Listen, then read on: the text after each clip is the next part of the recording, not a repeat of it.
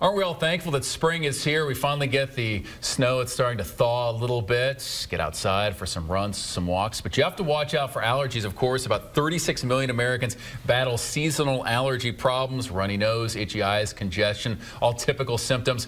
They can really make it miserable outside. So joining us today is Dr. Gailushas, ear, nose, and throat specialist with Mercy Medical Center. Thanks for making some time to join us. No trouble. Appreciate the opportunity. Yeah, so how can people battle back against this? We're going to be at 53 degrees here on Wednesday, so I know, and it's going to start coming in. And one of the benefits of us living in Iowa is everything grows really well, but we also get a lot of allergies.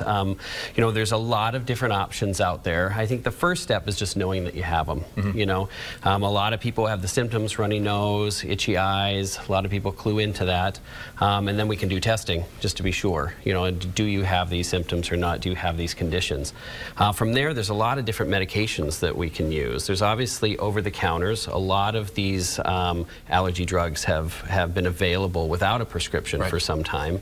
And there's nasal sprays and things like that that are also over-the-counter. But there are some prescription medications that can be really helpful. For the people who have concerns about this, what are some of the allergy triggers that are out there, the more common ones? The pollens are a big one. And the pollens tend to follow seasons. So in spring, allergies will generally be tree pollens.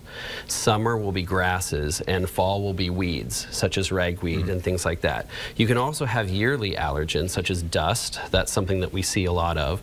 And then particularly in this area, we do see a lot of mold allergies that come from a lot of the debris, organic debris, farming, things of that nature. And those tend to run all year round as well. When does a person reach a point where whatever they can pick up over the counter is just not working well enough, where they need to see a specialist? And when does someone reach that critical point where they need to take an additional step to try to fix this? You know, it's a great question. I think when you really notice it affecting your life, you're taking an over-the-counter medication, and it's not clearing up the symptoms, you're having trouble at work, you're having trouble with sleep, you're having difficulty enjoying the things that you like to do, avoiding the things that you used to do because they're causing problems. That's really when you want to see someone.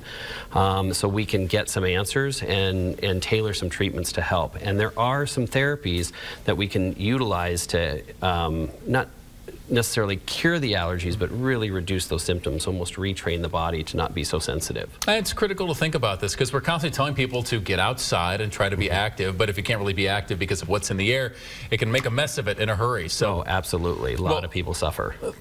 Thank you so much for taking the time to join us. We do appreciate this. So no trouble. Happy to help. Thanks. And if